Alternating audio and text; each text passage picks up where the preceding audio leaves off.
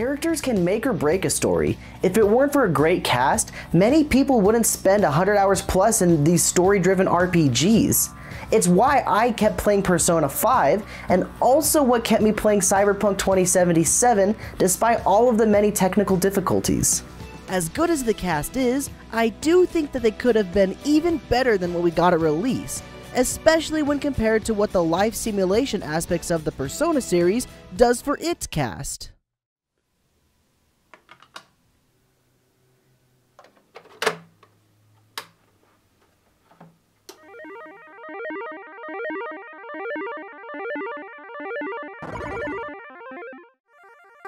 Hello everyone, welcome to Gameception, the show where we find games within games and then go deeper. Today, we're going to take a look at how Cyberpunk 2077 can learn from the way Persona 5 treats a colorful cast. So let's throw away the mask and unveil more of what Cyberpunk could show us in the future.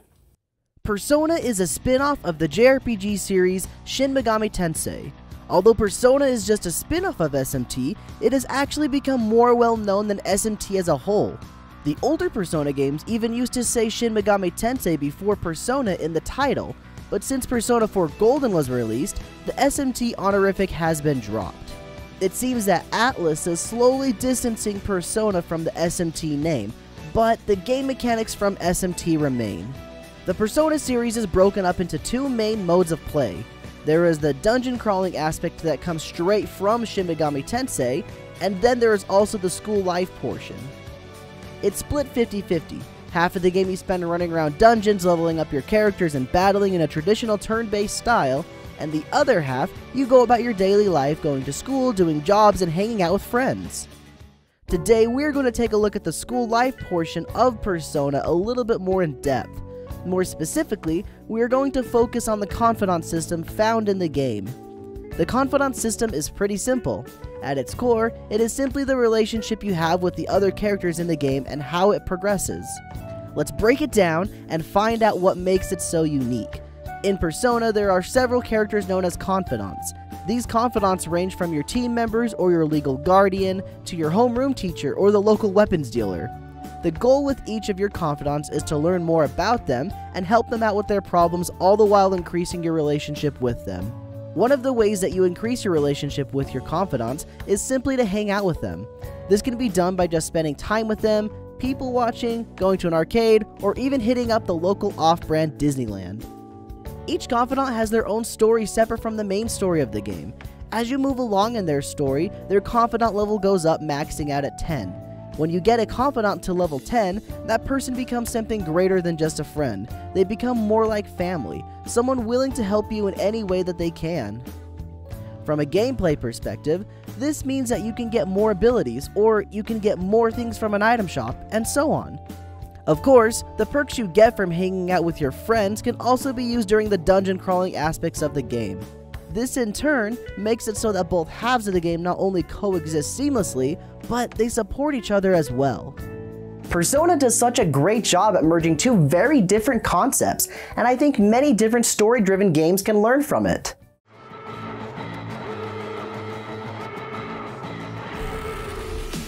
Who doesn't know what Cyberpunk 2077 is at this point? From the bad to the good, I think everyone has heard something about it. If you haven't though, I will tell you the gist of it, and afterwards we can get more into the game mechanics found within. Cyberpunk 2077 is an RPG developed by CD Projekt Red, the guys that made this. This game is an open-world first-person role-playing game, an Aufburger, if you will. It is a story-heavy game that focuses on choices and the consequences of those choices. The game is set in the year 2077 and is found in the unique cyberpunk genre. You could tell, they really worked hard on the title of the game. Cyberpunk's bread and butter is the story that is told through the world you experience and the characters you meet. It has an engaging main story, but the story wouldn't be near as good without the impressive world that you can explore, as well as the great cast of characters you can interact with. The formula that Cyberpunk uses to introduce characters is very reminiscent of the Persona games. The introduction of new characters to the story is very natural. While doing a mission, you may need to get help from someone who has a unique set of skills that you require. For example, they may already be an acquaintance of someone else in the cast and you are introduced through them. The characters never feel like they are forced into the story to complete a task, but rather just another piece of the puzzle that connects the larger picture. After you get to know these characters, you then set off to do missions with and for them. The way this works also reminds me of the Persona series. In Cyberpunk, when you first meet a character, they don't completely trust you. As you complete their missions, they get to know the player character and your relationship deepens. Depending on certain circumstances, the relationship may even evolve into a romantic relationship in a very similar way to how it does in Persona. However, unlike Persona, all you can do with these characters is complete their individual missions. You can't hang out with them, spend time playing minigames, or see the sights of Night City with them. The missions you go on with the main cast are great, but all they do is progress their story. There are also a bunch of interesting characters with smaller roles that don't get as much attention. And with that in mind, it's now time to go deeper. Let's dive into how Cyberpunk 2077 can learn from the Confidant system found within the Persona series on how to improve its already great cast of characters.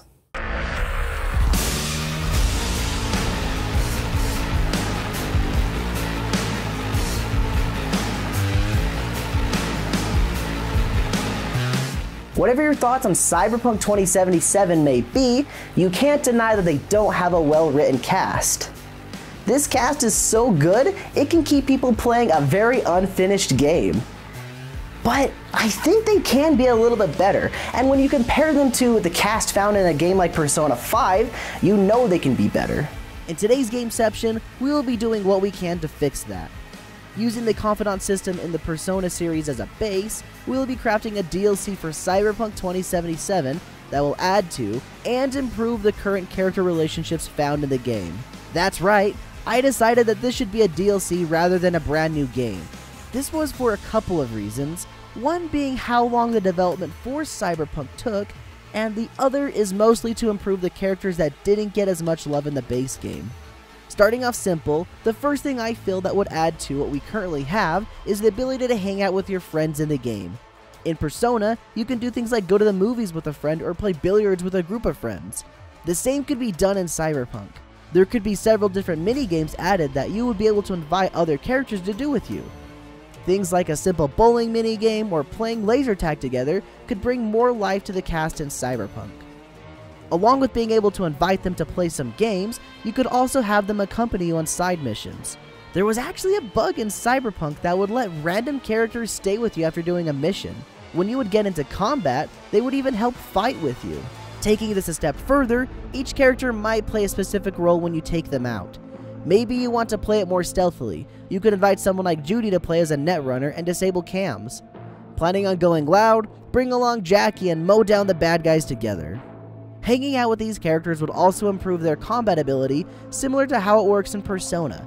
Their stats in certain fields would go up, and they would become more useful during missions. Not only would they be gaining from this, but you would also get some perks for hanging out with them. As you level up your relationship, more things will open up to you. You may get the ability to be hidden from cameras because you leveled up your relationship with Judy. As a result of spending time with Victor, you might get access to an exclusive Ripper Doc shop, as well as discounted items. This way, each party involved would gain something from spending time together. To go a step further, we only need to look at the Persona series some more. As I mentioned earlier, each Confidant in Persona has a separate side story apart from the main story. These usually deal with some problems they may be facing, and how you as the protagonist can help them out. We already see this to some extent in Cyberpunk, specifically for characters that have a greater focus. For example, Panam. Her story is pretty simple. She is having issues with her clan, so you go on missions with her to help build better relations with them. Panam isn't the only character that gets something like this, but there could be even more. A great example of this is found in the opening movie montage that plays just after the intro. This depicts V spending a lot of time with Jackie, going on missions, as well as having some fun. This is something that we could have experienced ourselves rather than just watching it. You don't get to see the relationship between V and Jackie develop as you do with the other characters, and this would be a great way to fix that. There are also a good handful of interesting characters that you don't get to see too often, or even get to know very well, that this Gameception would be able to expand upon. The side stories you do with each character wouldn't take over or change the main story. They would be made in a way to coexist. The side stories would be there to build upon what has already been made. These side stories would rely on the main story to some extent. As is currently, you may not get to know some of these characters based on decisions you made in the main story, and as a result, you would not be able to do any of their side missions. You may also need to progress the main story to gain access to more side missions as more characters are introduced. This kind of DLC helps add to the replayability of the game. Being able to go back and see what characters you missed, or what side stories you didn't do, would be a great way to get players to pick the game back up. This Gameception is on a much smaller scale than I've done on the channel prior, but I think that's what makes it more realistic. And I know that CD Projekt Red has a lot on their plate right now, but with the promise of future DLC, I could definitely see this happening to the world of Cyberpunk 2077. Thank you guys for watching the video. I hope you guys have enjoyed this episode of Gameception. We had some technical difficulties while making it, so that is why we don't see as many in real life sections. It was audio issues, and it was a little bit of a mess. Anyway, I also wanted to give a shout out to our Patreons who were able to follow the development process of this Gameception in real time.